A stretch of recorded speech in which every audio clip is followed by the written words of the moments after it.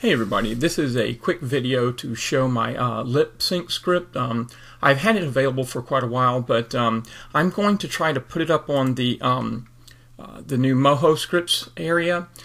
Here I've already uploaded several scripts, but I'm going to add the lip sync script here.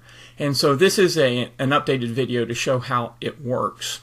So the first thing I'm going to show that the script actually works with both characters that have their mouth controlled with bones. So for example, here's the Scarlet Riggs character, and her mouth is controlled by two bones, the open and close bone and the squash and stretch bone.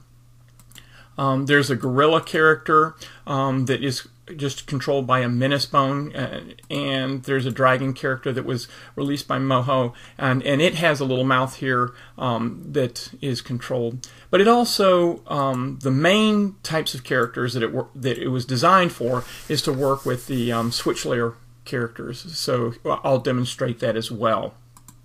And this script has actually been out for a while. It works. Currently, I'm showing it with Moho 13.5, but I think originally wrote it maybe with 10, but it definitely from Anime Studio 11 and on. And so there's some videos that you may have seen out there that I did, but this is an updated one. So we'll look at Scarlet Riggs here, and the situation is I've got a little phrase here. There's nothing funnier than a bonk on the head. And so I'm going to now try to lip sync with that phrase. And the way it works is I can just place the record head at the start, and then I want to go to the lip sync tool, click on that, and I will just drag across the workspace area, not across the timeline area, but across the workspace area. And I just stop when I want to end the phrase. I've already typed in something here, so let me delete that. And what we want to take a look at here is if I have a bone layer selected, then we have a drop-down list of bone layer controls that I've already described, and I'll show you that in a little bit. That's actually done in a file here called lipsync.txt that you put in the utility folder, and you can see here we've got Scarlet, we've got Dragon, and we've got Gorilla. Those are defined here, and I'll talk about that in a little bit, but I'm just showing you how it works now. And so the start frame and end frame are defined already by that scrubbing across the workspace, and we have selected Scarlet here, and so we're going to use her control. Now notice here consonant frames. I described this a little bit more in a text file here. There's going to be a text file that I'm going to upload that describes all about this in detail. And so one of the things is about consonants. You know, when you're talking, a consonant really doesn't, you don't hold that for a long time, but for vowels you can hold for you can hold it for a long time, and so the consonant frames, you can adjust this. By default it's 1, but you can increase it. And then you can actually use phonetic spelling. For the bones, it's typically, it might be better to not use phonetic spelling, but phonetic spelling is especially easy and helpful when you're doing the ones that use switch layers. But let's go ahead and type in the phrase, and I'm not using apostrophes. And it doesn't have to be spelled correctly either. A bonk on the head. Okay, so I've just typed in the phrase there, and I'm not using phonetic spelling. I'm using just regular spelling. And I'm going to click OK. So now what we'll do, one thing I forgot to show, let me redo that. So I'm going to delete the keys and come back here, re-scrub across. And one thing to mention is that if I use a hyphen, it will actually go back to the rest. So anytime I want to have a rest, especially if I have splits or phrases that maybe stop, I might end with a rest. So I put a hyphen in there. And so now we can see that. There's nothing funnier than a bonk on the head. So let's look at it in real time. There's nothing funnier than a bonk on the head. Okay, so you know the intention is to make things faster, so you might want to tweak it as you play around with things. Let's go ahead and look at the gorilla, and we'll do the same thing. Make sure I've got the gorilla selected, and I have the lip sync tool selected. There's nothing funny than a bonk on a head. And I'm going to use the exact same phrasing. It brings up the same phrasing. Notice it also has that hyphen at the end.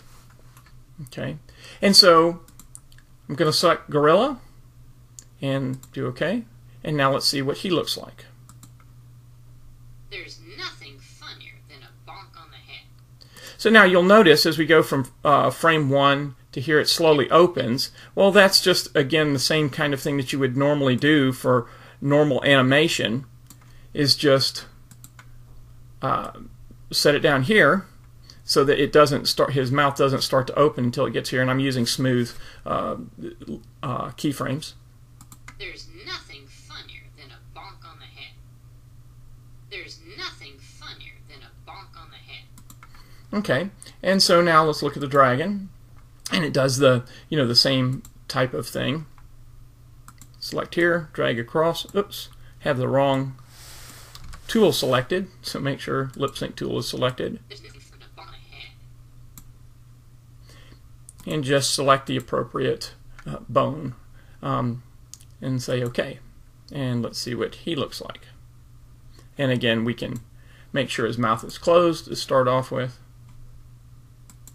And key 1.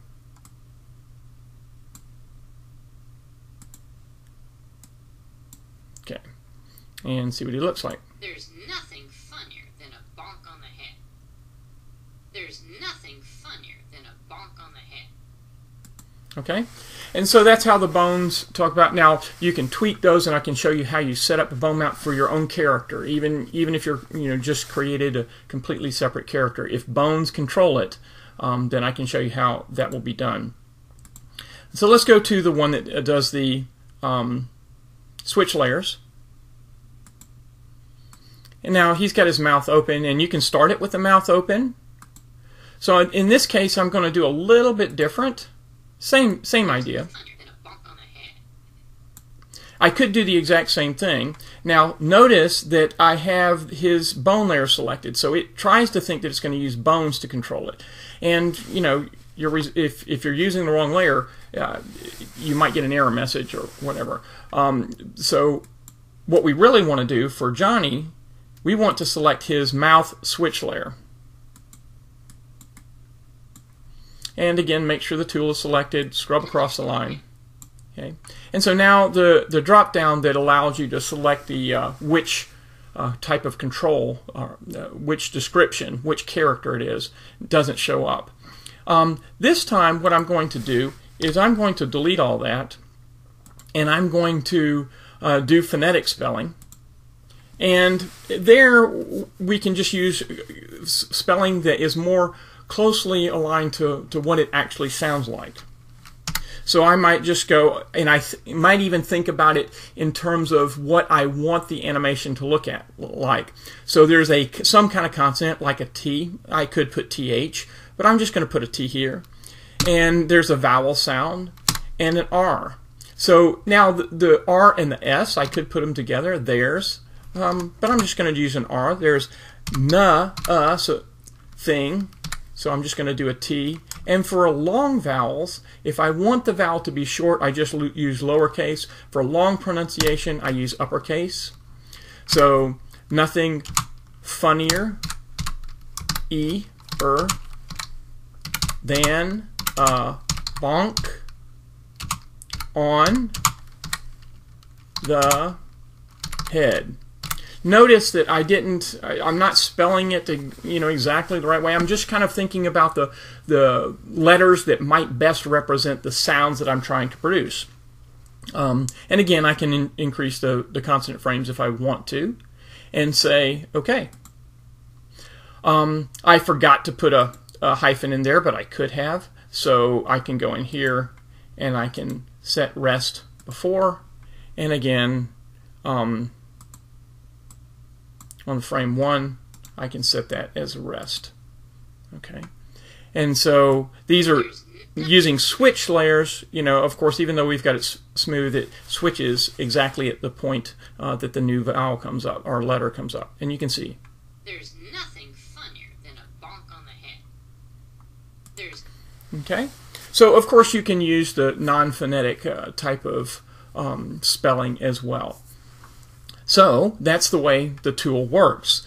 Now I'll tell you a little bit about some of the things that come with it. This one's not needed here, so let me get rid of that one. I'll just show you the file. So in the utility script, when you install it, it will go into the utility script. There will be some files that will go in there. And this is the lip sync text, and that's the one that describes the bones. And I'll show that. Then there's this dialog box, because you know the dialog comes up. So these are helper utilities in a little helper file. And the phonemes. This one is really the main part of what describes how the letters are turned into sounds and tool movement. In the tool directory itself, you have the standard lists or whatever, but the tools that are specific for this particular script is the MS lip sync Lua and the MS lip sync, the image associated with it. So there is also a Readme file that describes all of these things in detail. The files that are used, how to use them, and what it means for phonetic, the different pronunciations, and bone, how to create your bone maps. So, and here it shows you at the very end the phonetic spelling that if you type in the letter A, it will use the AI type of switch layer. And if you're not using phonetic, it does recognize that you might use multiple consonants. So it does a good job of trying to select the correct sound. And so these bone maps are the things that define for any particular character that uses bones to control the mouth, how to get it to work with that particular character. And the way it is, let's take a look at Scarlet, for example. Bring her up. So Scarlet has 2 bones. And let's go to the Scarlet Riggs character. And she's got 2 bones, open, close, and squash, stretch. And so Scarlet, we put the name of the character, how many bones are used, and we are allowing multiple bones, and they go in the particular order. You'll see the names of the bones here. So we've got 2 bones, so we have to have 2 names, and then for each phoneme you need to have 2 angles. So for Scarlet, it has open, close, and capitalization does matter, and it needs to really be one word. So if you have a character that the bone is, like for example, I is LR and I is UD, that's not going to work with this particular script. So you need to rename the bone so that it's just doesn't have any spaces in it. So we can see here the open close. If I want to have an AI sound, so the shape of the mouth, it needs to have an angle of 304 for the open close bone and 349 for the squash stretch bone.